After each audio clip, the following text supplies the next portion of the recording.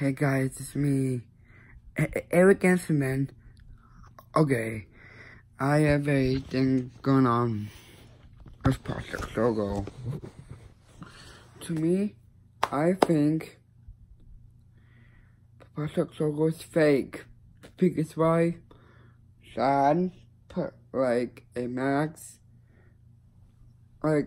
try to pull off the max, but this. He put like his on hand and his when this up he hit this, but that down is like that. Then there's a other max behind a other max. So to me, I think the YouTubers are doing this for the views. Yeah, I think they're doing it for the views and the subscribers.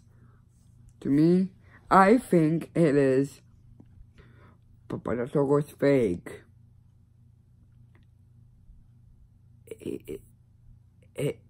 If all you guys agree with me, subscribe down below and leave a like.